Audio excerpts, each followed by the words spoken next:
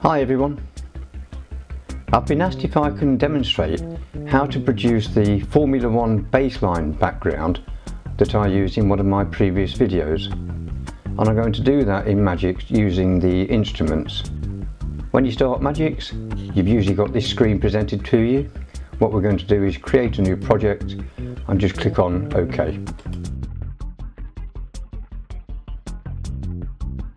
This is quite a standard start for Magix, but instead of using the loops and the sound pools here, I'm going to click on the instruments, like so. And down the bottom, depending on where they are, I'm going to use the Vita synthesizer at the bottom here. And if you click on this arrow, it will add the instrument to the project. Click on that.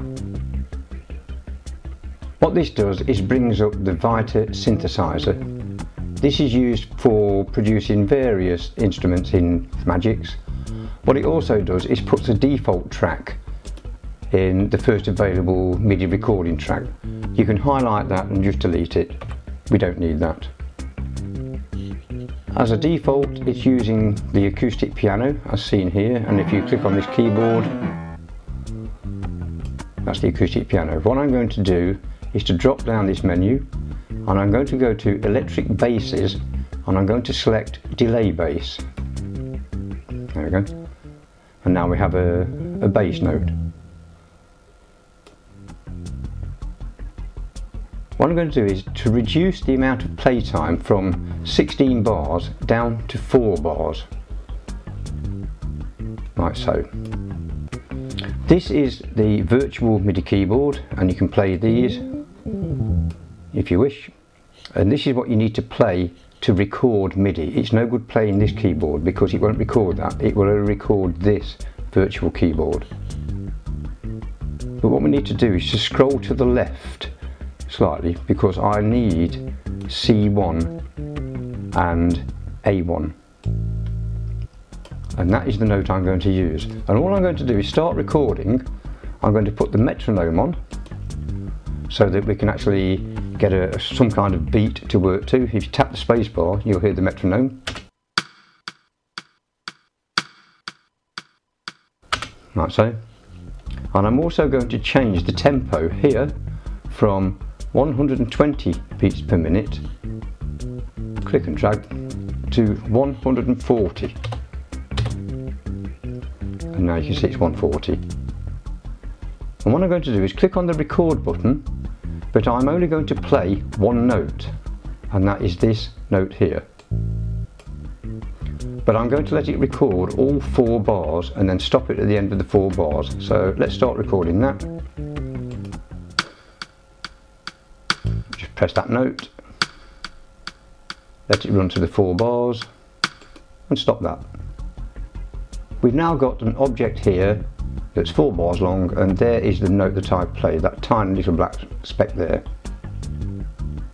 If we now click on the Inspector tab at the bottom here, this is that object. Let's just move this synthesizer out of the way. In actual fact, sometimes it's better to put it there because you'll be able to see what's happening. So this is the object, which is 4 bars long, from 1-1 to 4-4, and here is that one note that I played, and that was played on A1, which is this note here. That's A1, that's C1 and A1. All I'm going to do is drag this, hover over the centre of it until you get the double vertical and horizontal arrow, click and drag it to the start of that note. Make sure it stays on A1, and as you move it up and down, if you notice on the synthesizer, the Vita synthesizer, you can see that it changes the note on the keyboard here, which is quite helpful. What I'm going to do is to extend this now by clicking on the right hand side of that object, and I'm going to click and drag it to the end of 1-3. There we go. What happens when you open the inspector? It splits each beat into 8 notes, or 8th notes, or quavers, which are these lines here that you can see, and then you've got the beat here. 1, 2, 3, 4.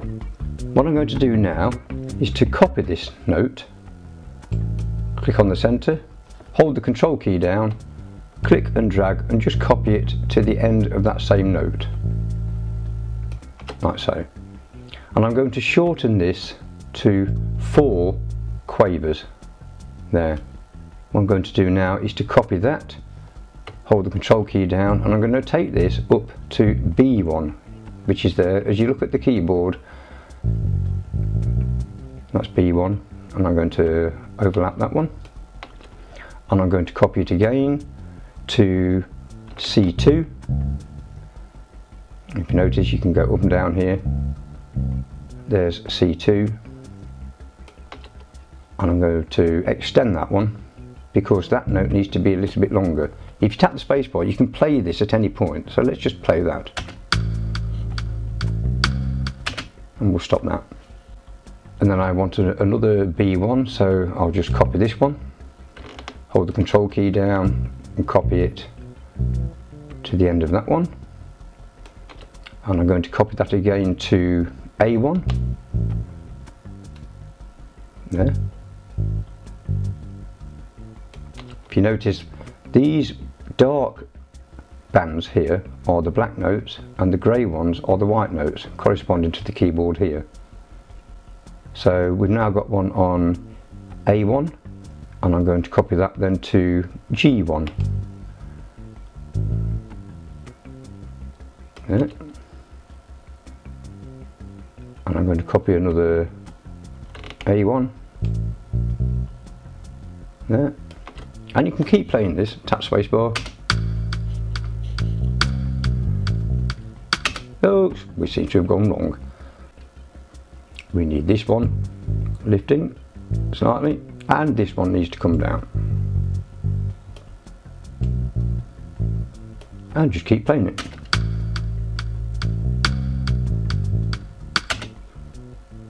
And I'm going to copy this one now, hold the control key down and copy that, and I'm going to extend that one a little bit because that needs to be a little bit of a longer note.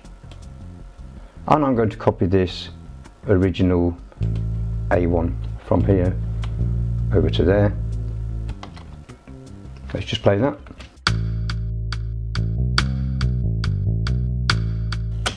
And I'm going to drop this one down now to D1, and if you look at the keyboard, there's D1, and it is shown on the keyboard here. When you click it, you can see it there. And I'm going to extend this one to 4 3.5 beats there. And what I'm going to do now is copy another, where are we? It doesn't matter which one you copy. Hover over the center of it, hold the control key down, click and drag and copy it. And I'm going to copy this one now to D1 again. My mistake there. I do apologise for that. And I'm going to copy that one again to give me a double beat at the end. So I've got this note, and then I've got 2 more notes of the same pitch. And the last one I'm going to do, I'm going to copy this then to G1, hold the control key down, take it up to G1 there, and put that on the end. Now let's click away, now let's play that.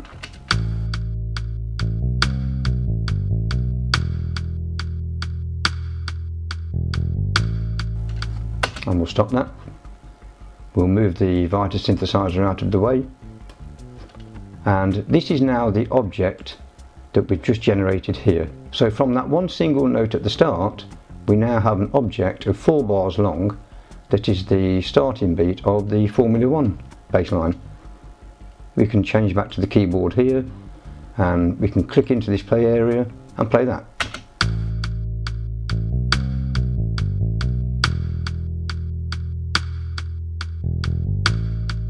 And it repeats. Let's turn the metronome off, and we can shut down the Vita synthesizer, and we'll play it one last time.